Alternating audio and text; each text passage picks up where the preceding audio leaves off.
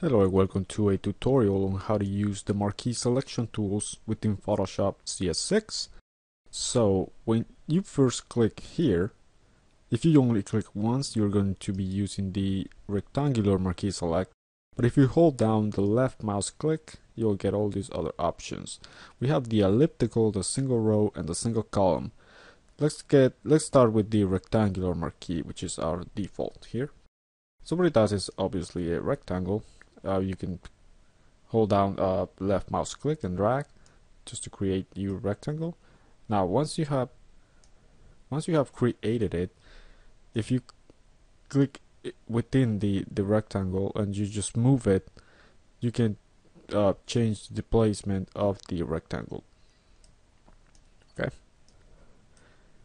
so this is really for really simple selections.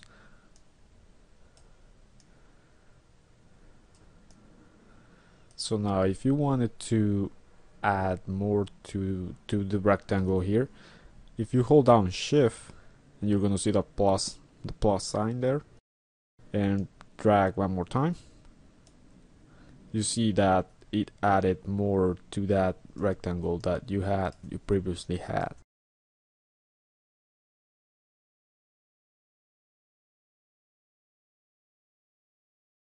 If you hold down shift and create another rectangle, and there you go. Now there's another option that I think is new to CS6. I don't know if it was available in the last versions, but you have it over here as well. It says add to selection. You can just click here. If you don't remember that, you can just hold down shift, you can just click there and add to the selection. Now to subtract from the selection, you can either click here. You also have that option up there. Just draw your rectangle and it's going to subtract from the previous selection. Now you can also hold down Alt and you're going to see that minus sign to basically subtract from the selection. Now another option that you have available is which is this one, is to intercept selections. Now the shortcuts are Alt and Shift, and you see that it took everything away, but you still have the overall shape that you previously had. And you can do that with this option as well here.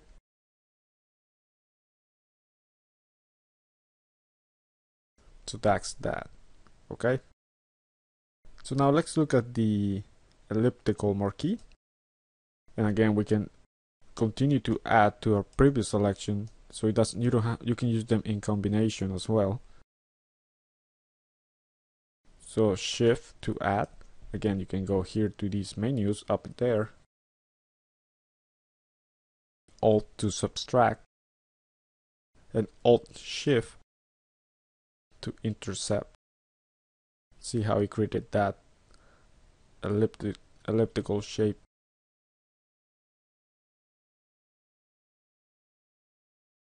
Now what the single row is basically one row. It's going to give you one row, and it's 1 pixel, I believe, if you zoom in really close to it,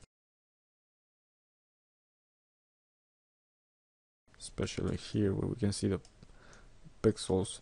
You see it's only one row of pixels.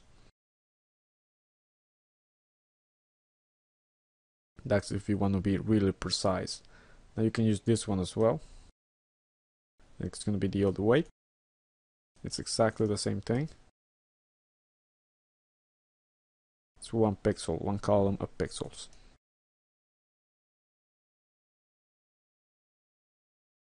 So one more thing that I want to show you is as we know, for the elliptical marquee, if you click and hold down the left mouse click and press Alt, hold down Alt, you're creating your shape from the center.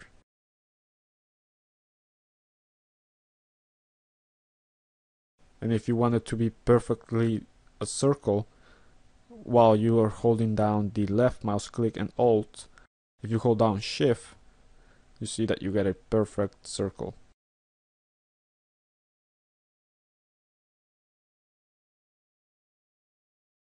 Okay. Also, when you create something with either any of the marquee selections, if you hold down the spacebar, you can move around your selection, and you can continue to add change the form, shape the selection if you hold down spacebar.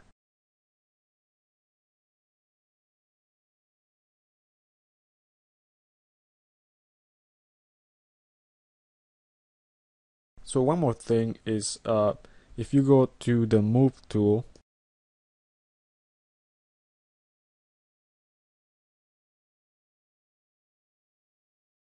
and now my layer here, I think, has to be rasterized. I'm using a smart layer. So if I rasterize that, so if you go to the move tool while you have something selected, you can basically cut that out of the place to remove that out. You can also, if you wanted to, if you hold down Alt and drag, you're gonna get a copy. That's going to appear in the same layer, by the way. So if you hold down Alt, you get a copy, and if you hold down Alt and Shift, so that you preserve the alignment. Okay, so that's a basic. That's just the basics of the marquee selection tools. I hope you liked the tutorial. Thank you for watching.